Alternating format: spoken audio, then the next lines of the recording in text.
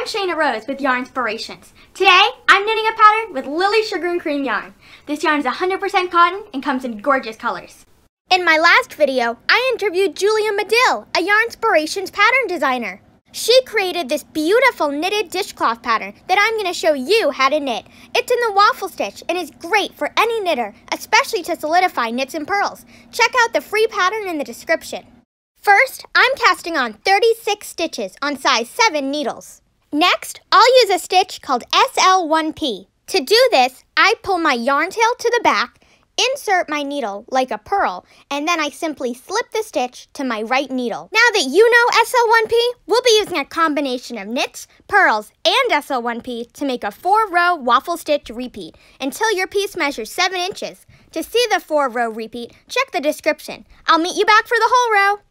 Now that your waffle stitch dishcloth is 7 inches, we need to make the hole for the hanging loop. First, SL1P, then knit 1, purl 2.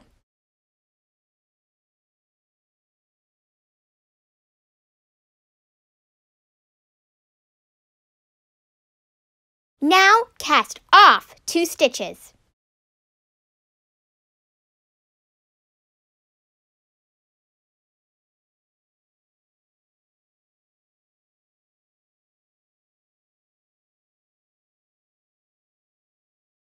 Repeat knit 1, purl 2 until the last 2 stitches. Knit the last 2.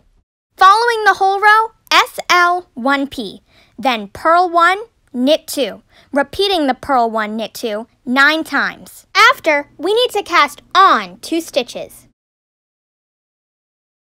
To do this, turn your work to the wrong side. Then, knit the stitch, but don't push the stitch off of the needle. Instead, put the stitch onto your left needle. Repeat once more. Turn your work to the correct side. To finish the row, knit 2, purl 2.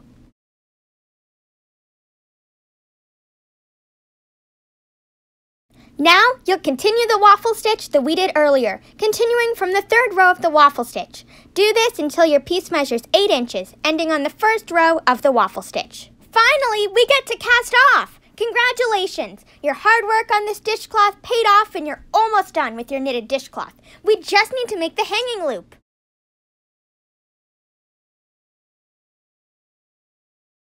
For the hanging loop, use 2 strands of black Lily Sugar and Cream yarn held together to cast on 20 stitches.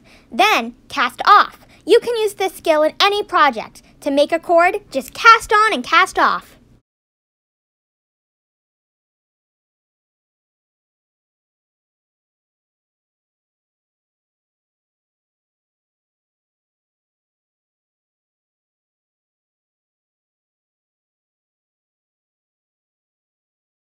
Put the loop through the hole. Using a tapestry needle, sew the ends of the loop together.